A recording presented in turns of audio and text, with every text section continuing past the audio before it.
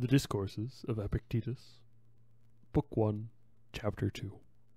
How may a man preserve his proper character upon every occasion? To the rational being, only the irrational is unendurable, but the rational is endurable. Blows are not by nature unendurable. How so? Observe how. Lacedaemonians take a scourging once they have learned that it is rational. But is it not unendurable to be hanged? Hardly. At all events, whenever a man feels that it is rational, he goes and hangs himself. In short, if we observe, we shall find mankind distressed by nothing so much as by the irrational, and again attracted to nothing so much as to the irrational. Now it so happens that the rational and the irrational are different for different persons, precisely as good and evil, and the profitable and unprofitable are different for different persons. It is for this reason, especially, that we need education, so as to learn how, in conformity with nature, to adapt to specific instances our preconceived idea of what is rational and what is irrational. But, for determining the rational and the irrational, we employ not only our estimates of the value of external things, but also the criterion of that which is in keeping with one's own character. For to one man it is reasonable to hold a chamber pot for another, since he considers only that, if he does not hold it, he will get a beating and will not get food. Whereas if he does hold it, nothing harsh or painful will be done to him. But some other man feels that it is not merely unendurable to hold such a pot himself, but even to tolerate another's doing so.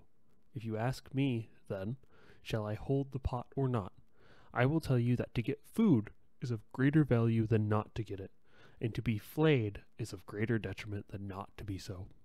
So that if you measure your interests by these standards, go and hold the pot. Yes, but it would be unworthy of me. That is an additional consideration, which you, and not I, must introduce into the question. For you are the one that knows yourself, how much you are worth in your own eyes, and at what price you sell yourself. For different men sell themselves at different prices. Wherefore, when Florus was debating whether he should enter Nero's festival, so as to make some personal contributions to it, Agrippinus said to him, "Enter." And when Florus asked, "Why do you not enter yourself?" he replied, "Why, I do not even raise the question." For when a man once stoops to considerations of such questions, I mean to estimating the value of externals, and calculates them one by one, he comes very close to those who have forgotten their own proper character. Come, what is this you ask me? Is death or life preferable? I answer life. Pain or pleasure? I answer pleasure. But unless I take part in the tragedy, I shall be beheaded. Go then, and take a part. But I will not take a part. Why not? Because you regard yourself as but a single thread, of all that go to make up the garment. What follows then?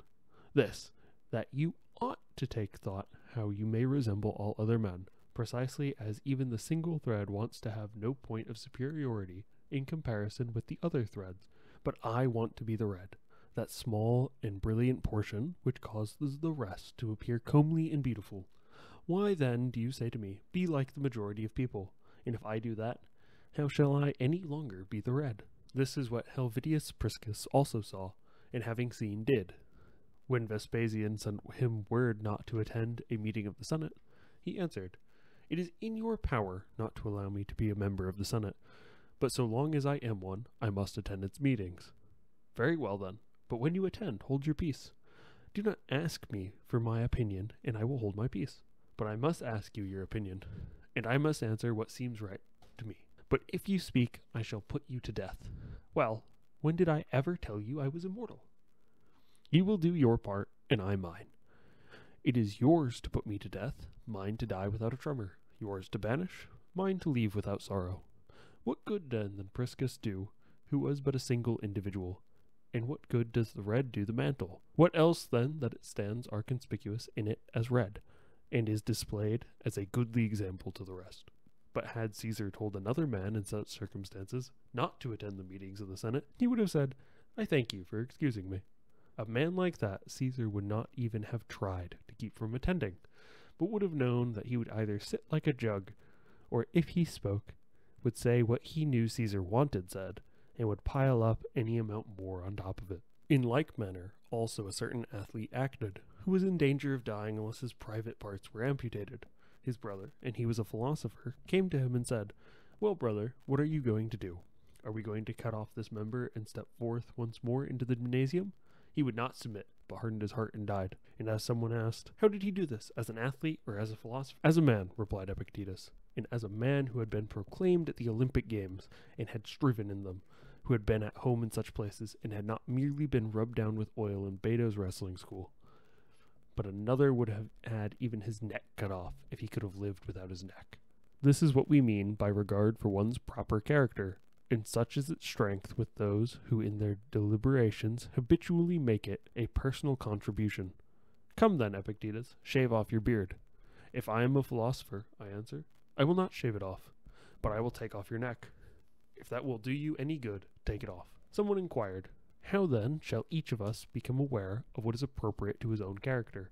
"How comes it," replied he, "that when the lion charges, the bull alone is aware of his own prowess, and rushes forward to defend the whole herd? Or is it clear that with the profession of the prowess comes immediately the consciousness of it also? And so among us too, whoever has such prowess will not be unaware of it. Yet a bull does not become a bull all at once, any more than a man becomes noble. But a man must undergo a winter training, he must prepare himself, and must not plunge recklessly into what is inappropriate for him. Only consider at what price you sell your freedom of will. If you must sell it, man, at least do not sell it cheap. But the great and preeminent deed, perhaps, befits others, Socrates and men of his stamp. Why then, pray, if we are endowed by nature for such greatness, do not all men, or many, become like him? What? Do all horses become swift? All dogs keen to follow the scent? What then? Because I have no natural gifts, shall I, on that account, give up my discipline? Far be it from me. Epictetus will not be better than Socrates, but if only I am not worse, that suffices me. For I shall not be a Milo either, and yet I do not neglect my body, nor a Croesus, and yet I do not neglect my property. Nor, in a word, is there any other field in which we give up the appropriate discipline merely from despair of attaining the highest.